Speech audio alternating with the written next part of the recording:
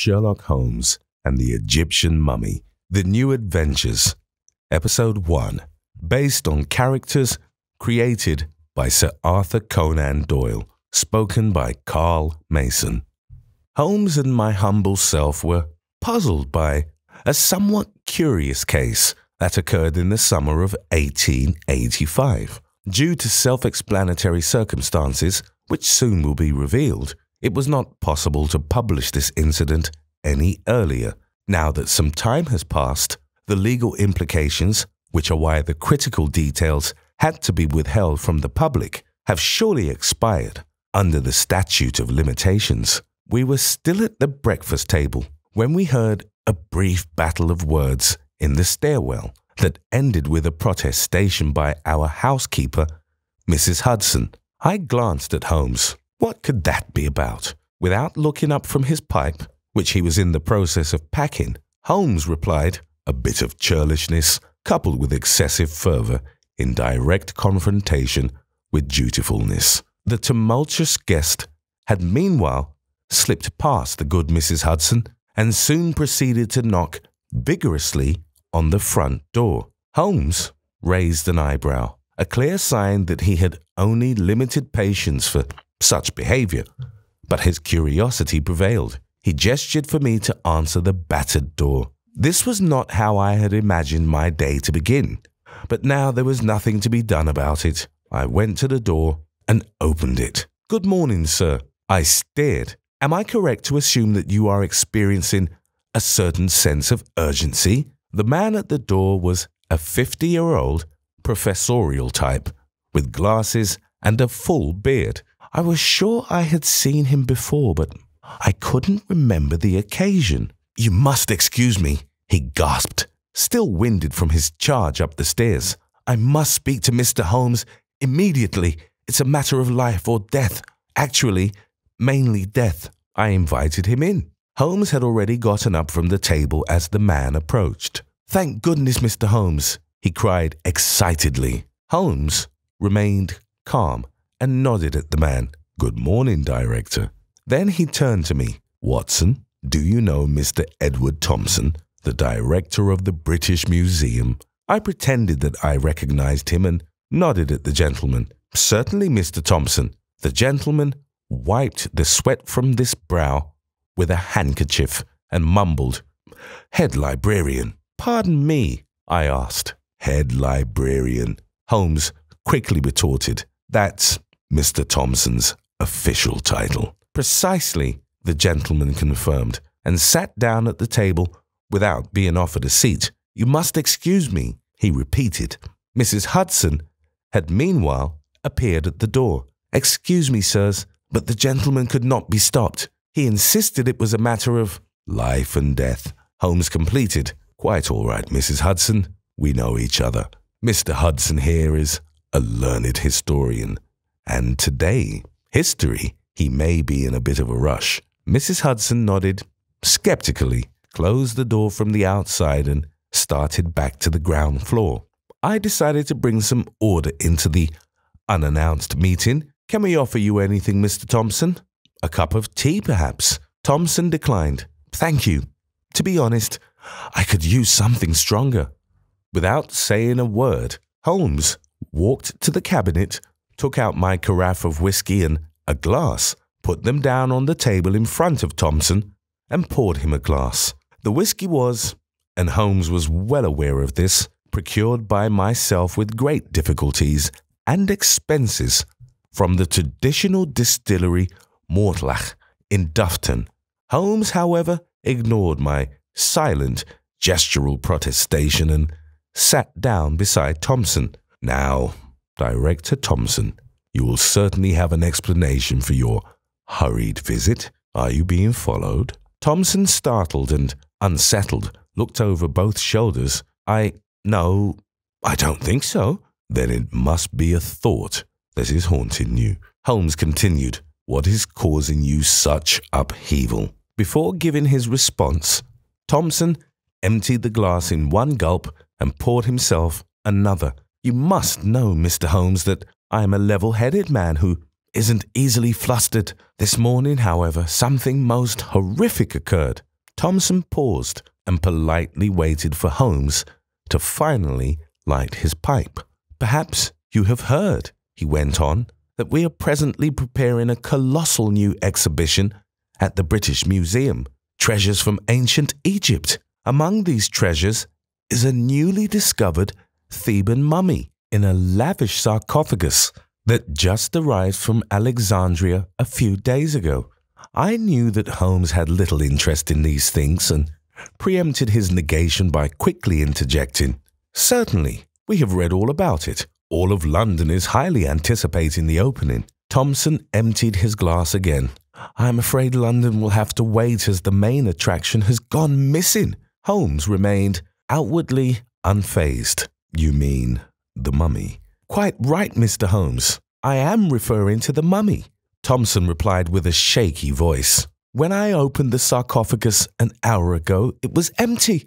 The mummy had vanished. Yesterday, everything was still in order. But now—" I had to interrupt. "You're not entertaining the notion that your mummy stood up and walked away, determined to tyrannize the Queen's good subjects in the heart of the Empire?" My little joke just made Thompson more distraught. I don't think that," he stammered. "You're not suggesting that?" "Dr. Watson isn't suggesting anything," Holmes interrupted. "He plainly has a fable for preposterous humor and horrible dime novels. This case is no different than any other. Once you eliminate the impossible, whatever remains, no matter how improbable, must be the truth. The facts will reveal whether your mummy walked away, was stolen, or abducted." Thompson breathed a sigh of hope. "You will agree to take on the case? Money is no object. If the mummy doesn't show up, the museum will be doomed anyhow, and I'll be doomed." "Not to worry," Holmes reassured. "We will seize your mummy and bring it back. Dead or alive," I added to my own amusement, which received no more than an anxious glance from Thompson and a punishing one from Holmes. The museum director promptly refilled his glass with my precious scotch and drank it down.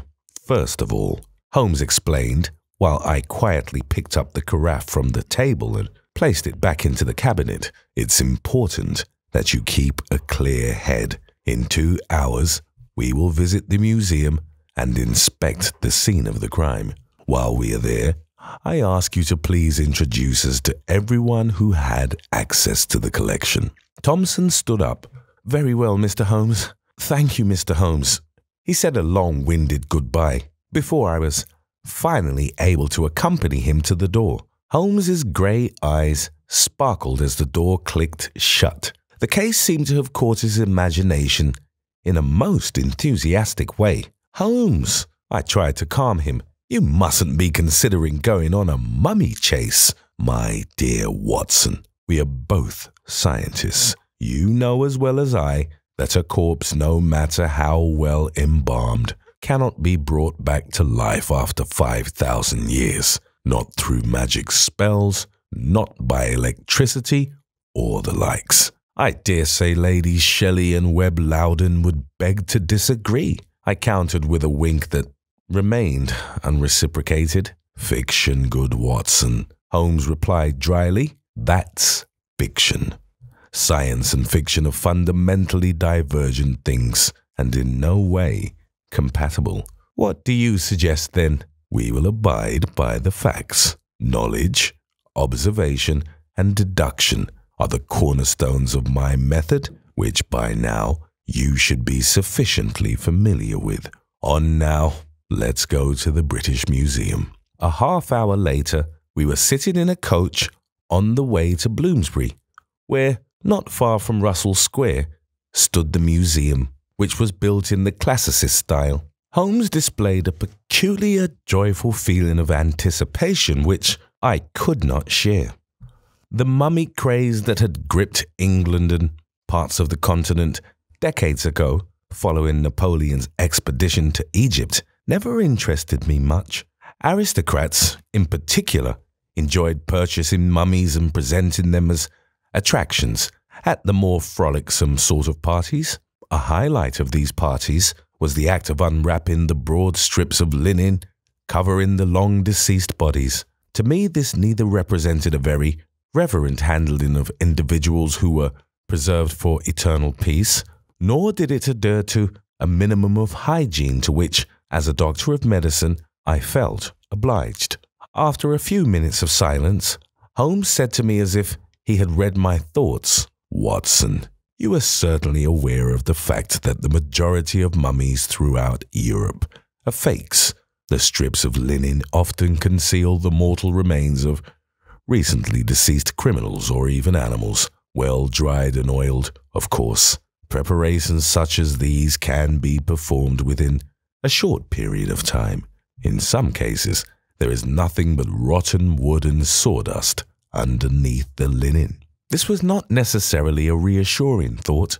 What a world in which even human bodies can become commodities, and how depraved must one be to present to a gullible public the dead body parts of delinquents or smoked house cats as archaeological artifacts. "You don't think," I replied, "that the mummy that has disappeared is also a fake?" Holmes shook his head. "I don't believe anything. I am simply organizing my thoughts. I'll certainly let your knowledgeable hands and eyes handle any potential dissection of the corpse in order to determine its age." I had to protest.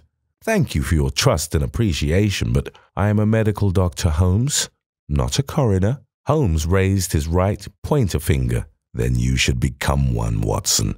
Forensic pathology is an important part of scientific criminology." "I still prefer living patients," I insisted. The benevolent look on Holmes's face did not spell anything good. "Fine," he began with a calm voice. "Should our embalmed corpse, against all expectations, turn out to be alive, you will certainly find another field of work.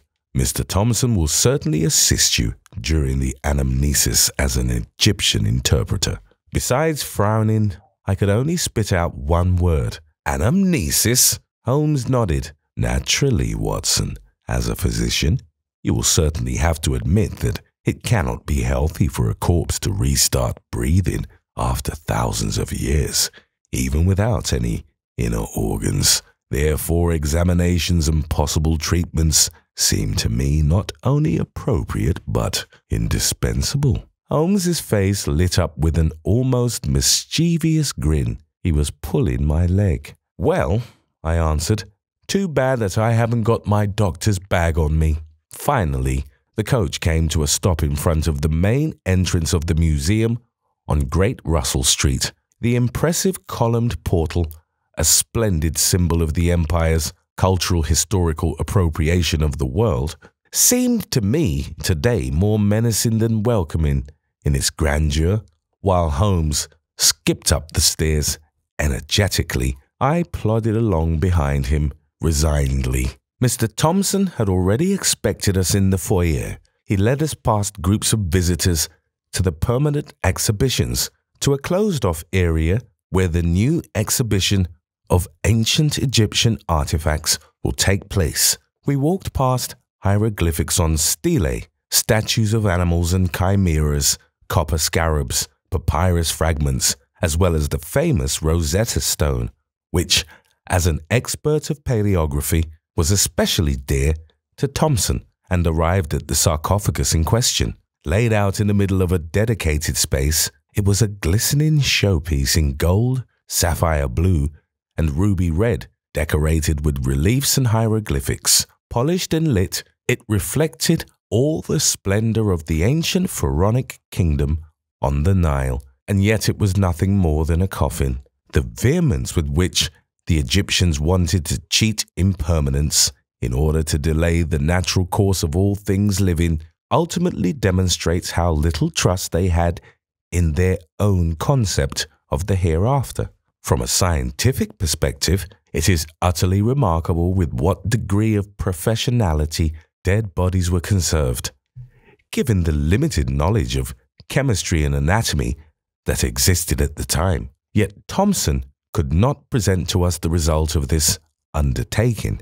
We could see for ourselves that the sarcophagus was indeed empty. Although there was nothing to see, Holmes inspected the open sarcophagus for several minutes. While Thompson and I stood beside him, he ran his hand across the top and the inside, scratched at the latter, knocked and shook the lid, measured it, and even inhaled its odor. Just as I wanted to put an impatient end to the spectacle, Holmes suddenly straightened himself, turned to us and declared, "Aha, just as I had suspected." He walked around the sarcophagus once more, stopped directly in front of us, and turned to the museum director. "Your sarcophagus, Mr. Thompson, appears to be just the innermost shell of the mummy's entombment. Am I correct to assume that it was enclosed in a second, mostly wooden sarcophagus, and that one in turn rested inside a stone sarcophagus on site in Thebes?" "Respect," Thompson replied. "That is correct. The limestone cuboid remained at the gravesite. The in-between shell is in Cairo. We were only interested in the golden inner sarcophagus and naturally its content." Holmes nodded knowingly. "And your golden sarcophagus, I assume it weighs around 240 pounds. Its weight distributed equally between the lid and the bottom half?" The director agreed again. "That's right. These figures correspond to our studies." Holmes slowly walked around the sarcophagus once more, but this time in the opposite direction. When he made a full circle, he announced, "Well now, I've got what I need, Mr. Thompson. I would now like to talk to all employees who had access to the sarcophagus." "Very well, Mr. Holmes. I will fetch them both immediately. They are in the basement. One moment, please." Thompson rushed off and left us alone. I rose to speak. "Mr. Holmes, what have you discovered?" "Several things, dear Watson," he confirmed. "But first things first, I didn't find any scratch marks on the interior of the lid, nor any other indication of a forceful opening of the sarcophagus from the inside. Therefore, we can in good conscience rule out the possibility that the mummy broke out all by itself." "Hear, hear," I cried. "What a relief." "Nevertheless," Holmes cautioned me immediately, "that does not preclude any potential help from the outside." "Holmes, spare me your jests. What about knowledge, observation, and deduction?" "Have patience, dear friend." Holmes tried to comfort me. "All in due time. We will first want to question the director's employees. Premature conclusions are subject to poor precision and errant haste." Before I could press on any further, the director reappeared. He was accompanied by a young lady and a young man who looked like a student. Mr. Thompson introduced them.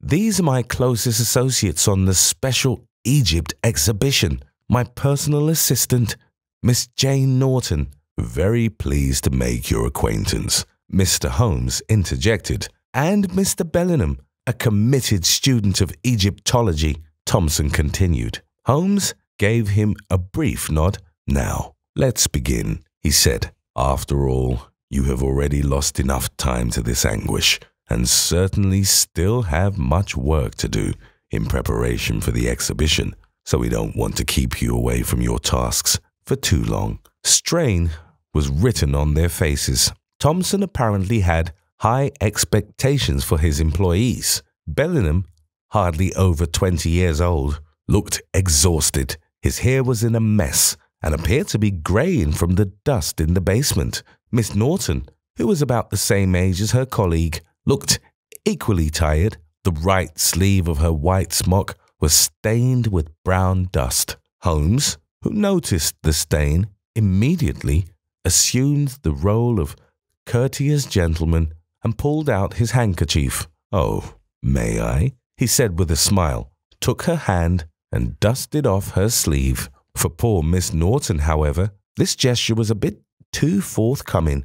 Her face was noticeably blushed as Holmes returned his handkerchief to his pocket. For me, on the other hand, this was certainly not the first time I had observed Holmes attempt to unnerve his subject during questioning.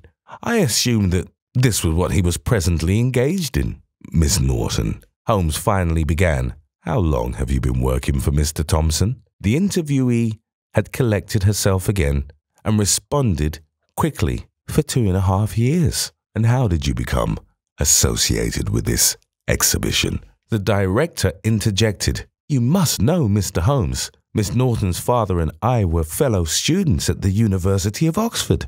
Mr. Norton grew severely ill a few years ago, and Mrs. Norton regrettably passed away over 15 years ago. I therefore saw it my duty to— I understand. Holmes interrupted. Miss Norton, when did you last see the mummy? Last night, she answered. Mr. Thompson and I closed the sarcophagus before we locked up the hall and left the museum. And at that point, the mummy was still in its place? Thompson nodded vehemently. Naturally. Naturally. Holmes repeated. Let's discuss this morning. Where were you, Miss Norton, when it was discovered that the mummy was missing? In the basement storage, she explained. I was in the process of bringing up the copper scorpions to place next to the scarabs. I heard Mr. Thompson scream and immediately ran upstairs. That's correct, confirmed the director, although it took some time before she arrived since the basement is quite maze-like. I would get hopelessly lost down there, but luckily, Miss Norton is the only one who finds her way around those narrow rooms and corridors. Up until this point, Bellingham had stood next to Miss Norton, unaffected and relatively motionless. Now, Holmes turned his attention to him. And you, where and how did you spend the last 20 hours? The student did not show any signs of nervousness.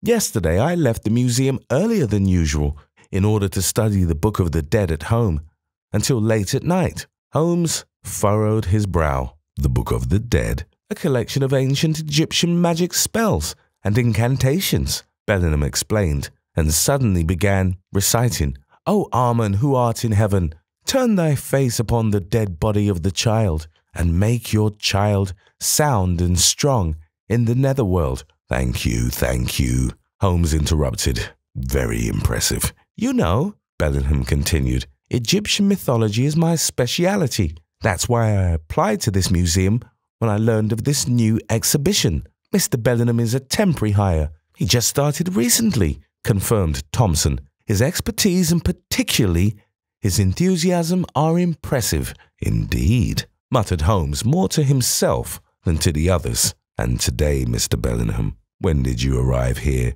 today? Just 2 hours ago, he answered. Miss Norton subsequently informed me of the mummy's disappearance.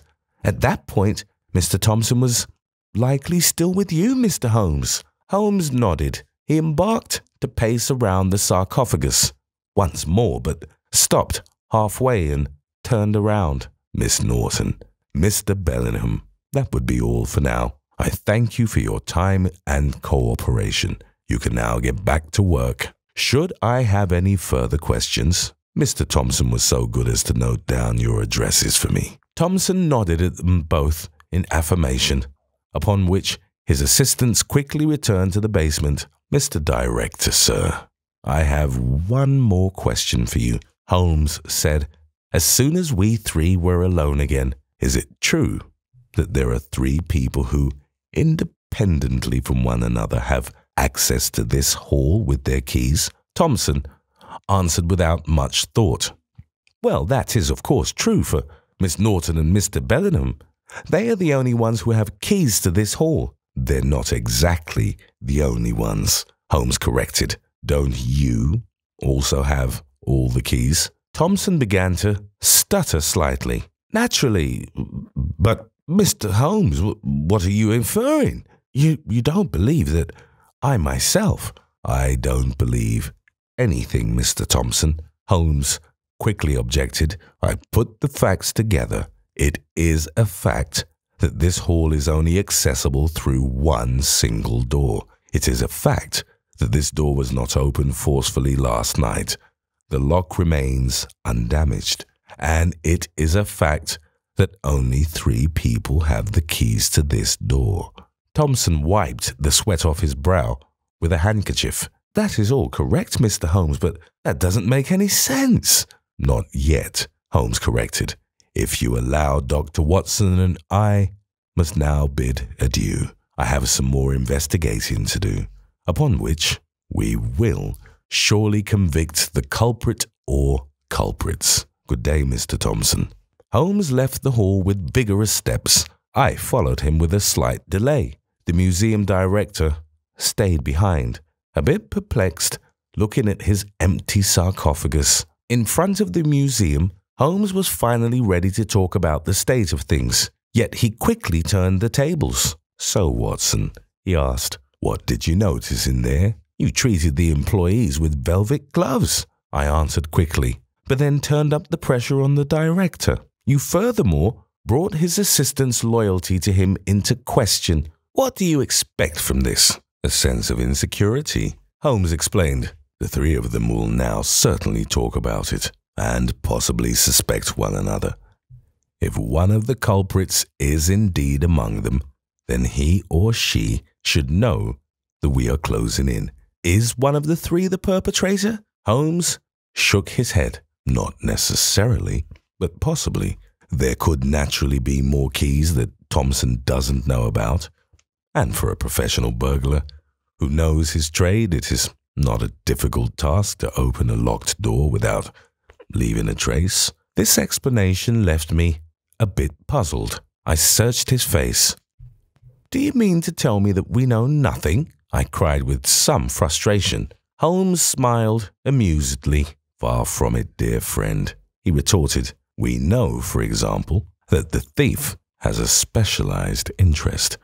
Who else would steal a mummy of no significant monetary value, but leave behind the actual valuable golden sarcophagus, not to mention the other jewels in the exhibition? This means the motivation here is not merely personal enrichment." That was some good insight indeed. I was upset at myself for not considering this on my own. "Besides," Holmes continued, "there were certainly at least 2 culprits. One person, let alone a young lady, would hardly be able to open such a heavy sarcophagus." I thought for a second, and then dared to share a theory that I immediately regretted. Miss Norton and Mr. Bellingham could have committed the crime together without any trouble. Slow down, my dear Watson," Holmes cautioned me promptly. "Opportunity and probability alone do not constitute the basis for a suspected crime. What's more, the 2 seem to me more competitive than cooperative. That said, they appear to have been working all night, for which they have no witnesses other than the basement walls." Before I could say anything, Holmes flagged down a carriage, and as he was stepping in, he turned to me and said, "Our paths part here for now, Watson. I still have some important procurements to make on the way. We'll meet later on Baker Street." "And what should I do?" I asked with a subtle note of protestation. "When you're able. Please speak to the museum guard," Holmes begged. "The British Museum, with all its treasures, is certainly not left unguarded all night. Find out about the safety protocol in place during closing hours."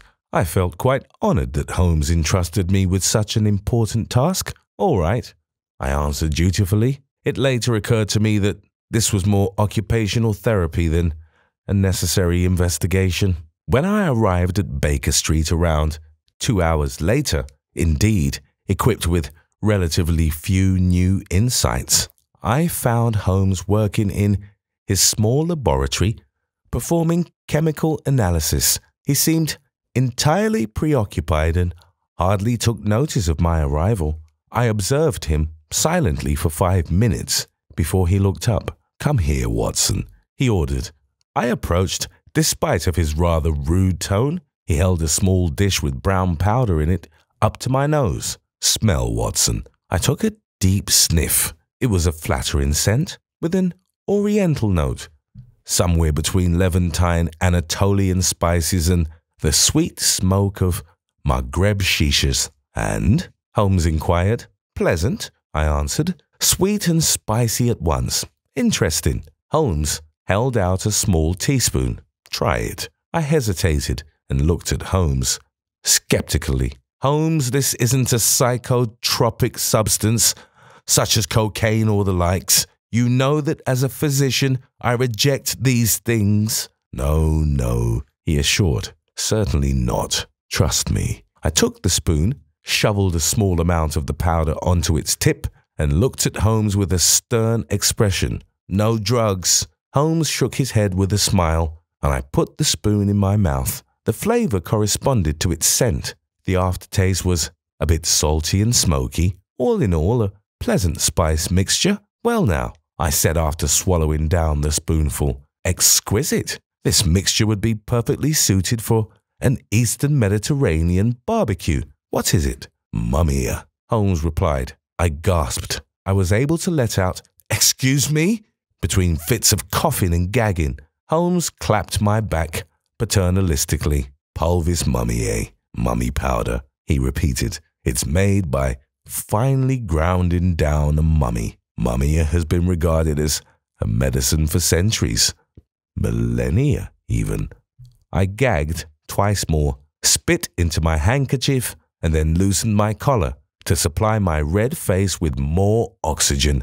Damn it, Holmes, I gasped. I know very well what mummia is. You let me eat a ground mummy? Have you lost your mind? Calm down, Holmes replied. Most available mummia is not made from genuine Egyptian mummies, but from fakes. How comforting, I cried, still upset. Then all I was party to was standard cannibalism. Where did you even get this stuff? No reputable pharmacy would dare to sell this nonsense these days. A colleague of yours was so good to give me some, Holmes explained. A colleague?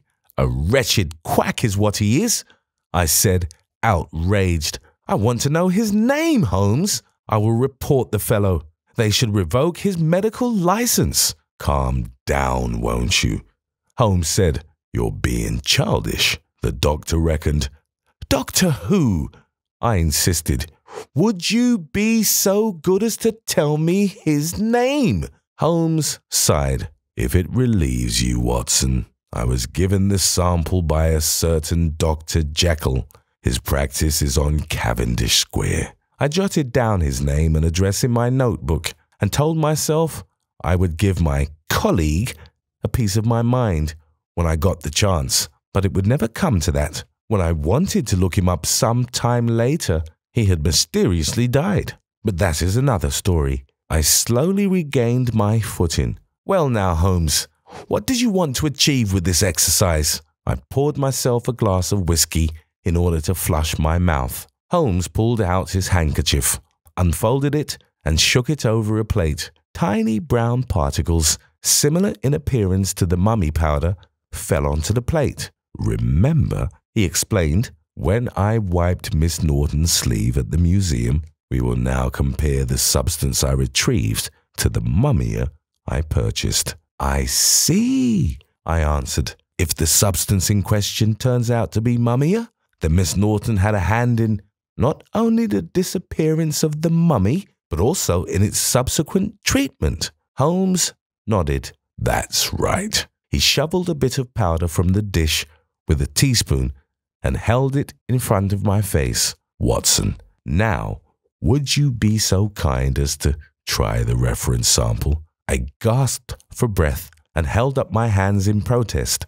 Holmes, you can't be serious. I will absolutely not taste another mummy. No, thank you. It had occurred to me that you might boycott my experiments.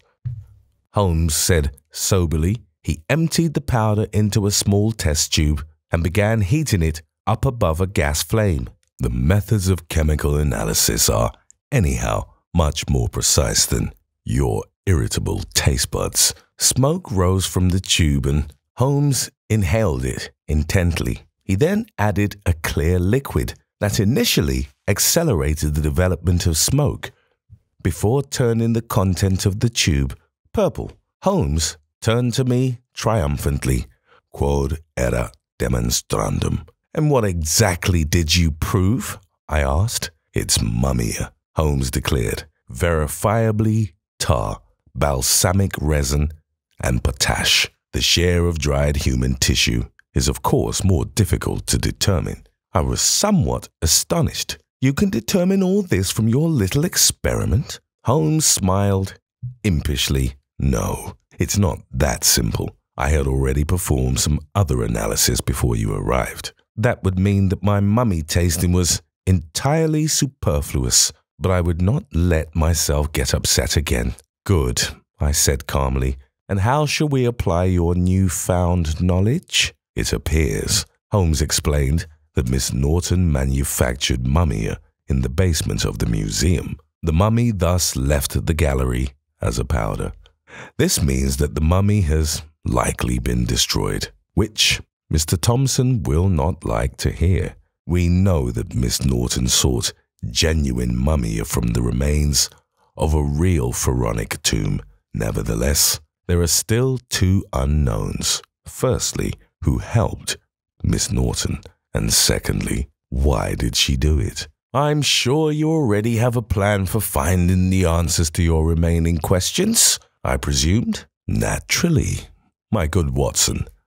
Holmes confirmed. We will simply ask Miss Norton straight away. Around an hour later, it was dark by now, we went to the address Miss Norton gave us and stood before her apartment door. We were a trifle surprised that she lived on Brick Lane in the East End. It seemed that her family must have experienced some sort of social decline. Miss Norton opened the door immediately, as if she was expecting us. Mr. Holmes, Dr. Watson, she greeted us. I presume you would like to enter. Please come in. She led us into a sparsely decorated room that had a single adjourning room. She sat down at a simple wooden table and offered us seats while I sat down, thanking her. Holmes declined the offer and got straight to the point. Thank you, Miss Norton. I prefer to stand. I believe you know why we are here. She nodded slowly. My father told me it wouldn't take long before you showed up. He said you were England's finest detective after all. What? Only England's? I asked with an ironic undertone. Holmes ignored the comment. Am I correct to presume?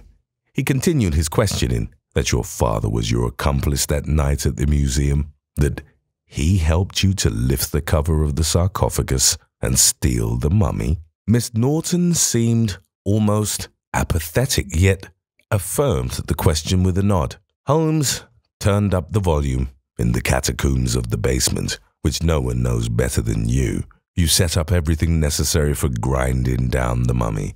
There you and your father likely set up a small mechanical powder mill without anyone noticing. I must admit, rather brilliant yet simple. Who would suspect such a thing from a theft? Miss Norton knew she had been caught. The evidence would be found at the latest in the course of an inspection of the British Museum's basement. She stood up, walked to the door of the adjacent room, and was about to open it. I'd like to show you something, she said. Holmes and I followed her through the door and found ourselves in a darkened room. The only light came from a flickering candle on a dresser. In one of the dark corners of the room there was a hairy human form whose silhouette was difficult to make out. As Holmes and I walked to the center of the room, the form slowly approached with heavy and unsteady steps. The candlelight first only illuminated one arm, bandaged with narrow strips of linen up to the fingertips. Next, we could recognize a head. This too was bandaged almost entirely, with the exception of the eyes and mouth. My heart beat in my throat. It was clear before us stood the mummy. It took another step towards us and said, "Good evening, gentlemen." Holmes remained calm. Mr. Norton, I presume. The mummy figure nodded. Please excuse my appearance, but my illness does not allow for the proper evening dress. In full candlelight, they could now see that Norton was wearing a kind of nightgown. Almost his entire body was bandaged, and he found it difficult to speak. I am suffering from a largely unknown illness that is slowly eating up my skin and outer body tissue. The doctors are clueless and have already given up. All the unsuccessful treatments have exhausted my entire fortune. Naturally, I haven't been able to be seen in public during the daytime for years. That is certainly a difficult and unfortunate circumstance, Holmes replied, for you and your daughter. Nevertheless, you will understand that I am also interested in the whereabouts of the Egyptian mummy. Naturally, Mr. Holmes, Norton replied. Unfortunately, the mummy has been almost entirely destroyed. That is to say, pulverized. After thousands of years, the corpse of a mummy, despite of its treatment, has shrunken greatly and only offers little substance. He pointed at several jars on the dresser that evidently contained mummia. The mummy powder is my last hope for healing. Perhaps it could, when applied on the outside and inside, stop the decaying of my living flesh, or at least slow it down. Mr. Norton, I interjected, as sorry as I am, but science has proven that there is no serious medical application for mummia, not even for the regeneration of tissue. Modern pharmacology has rightly removed it from its array of treatments. It's nothing more than superstition. Norton shook his bandaged head. Dr. Watson, if one is in my desperate circumstance, then one is susceptible to believe many things. An archaeologist friend of mine, who works in Cairo, informed me of the delivery of the new mummy to the British Museum. What's more, he was under the impression that, although it had not yet been determined with certainty, the mummy was a find from a real king's tomb, and that it was a pharaoh from the time of Ramses. Who, if not a descendant of the sun god himself, could be more promising? But that hope has been lost now too. Then Norton turned to Holmes. Mr. Holmes, I am ready to accept the consequences and accompany you to the police station. My life is over, anyhow. However, I beg you most fervently to put in a good word for my daughter. 3 weeks later, the grand opening of the new and expanded ancient Egyptian collection took place at the British Museum. According to plan, it was a huge success. All of London was talking about it. Especially beguiling was the new sarcophagus, which was displayed open and seen by the public for the first time, and inside of it, wrapped in thick bandages, was the mummy. Holmes and I were also invited to the festivities. The elated director Thompson thanked us profusely and repeatedly for having saved his exhibition and returning the lost mummy. Within 72 hours we had found it, packed it into a simple wooden crate, and returned it to the museum. To the police we reported that, although we secured the stolen property, the thieves, likely a band of professional criminals from Germany, regrettably got away and were probably back on the continent by now. There would be little chance of catching them. We left the opening party early. Holmes smiled contentedly as we were descending the steps in front of the museum. I, on the other hand, still had my doubts about the outcome of our case. I appreciate your self-satisfaction, I began, but isn't it so that we had a hand in the triumph of injustice? You lied to the police after all. Holmes seemed almost amused by my pangs of conscience. My dear Watson, to do the right thing does not always coincide with justice. Or would you like to discuss the fine line between legality and righteousness with the judge? After some brief consideration, I had to disagree. I am a physician, Holmes, not a lawyer, and least of all a moral philosopher. But you must answer me 2 things. Holmes stopped in his tracks. Go on, he encouraged me. Well, for one, I would like to know where Mr. Norton and his daughter are. I gather that Thompson granted his assistant a long, paid vacation. You don't happen to have anything to do with this, Holmes? Not directly, he answered. Mr. Norton is currently at a dermatological sanatorium near Vienna on my recommendation. As I was told yesterday, there seem to be some early successes with his treatment, and his daughter is accompanying him. Naturally, This explanation was not entirely satisfying. "But Holmes," I continued, "Mr. Norton was almost entirely without means. How can he pay for the stay and the treatment?" "Oh, that is not a problem," Holmes said. "When I told Thompson about his old colleague's unfortunate state of health, he was immediately willing to cover the costs. Even I found this amusing, and my face broke out in a brief smile.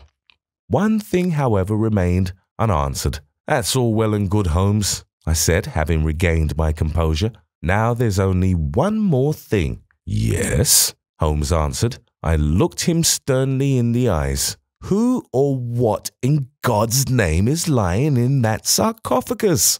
"My dear Watson," Holmes replied, "you certainly know the Victoria Lodge gatehouse at the north end of Hyde Park." I nodded. "Well, the gatekeeper there, Mr. Winbridge, set up a small, naturally unofficial cemetery hidden in the backyard." "Good heavens!" I interjected. "You didn't exhume a corpse, did you?" Holmes looked innocently. "Why not?" he asked, unstirred. Since we were still on the square in front of the museum, I whispered, "Concerning this, the legal and ethical circumstances are unambiguously clear. You can't just steal a human corpse and exhibit it in a museum."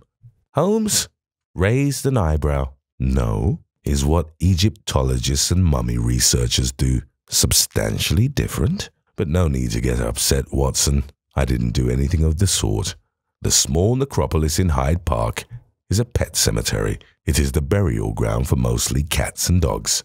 And a monkey, this one, a small chimpanzee, was kindly given to me by Mr. Winbridge for a small fee. With Miss Norton's expert help, I prepared the animal carcass. I am happy to give you the details at a later time, so that it more or less resembles our lost mummy. At least, as long as nobody removes the bandages, the deception will remain undiscovered." In light of this admission, I was literally at a loss for words. Without any further comment, I followed Holmes to the street where a coach was already waiting for us. Behind us, inside of the museum, Mr. Thompson, admired by the visitors, celebrated by the press, was still proudly presenting the marvelous golden pharaoh sarcophagus in which an ordinary chimpanzee was laid to rest so he could stand before Osiris's Hall of Judgment.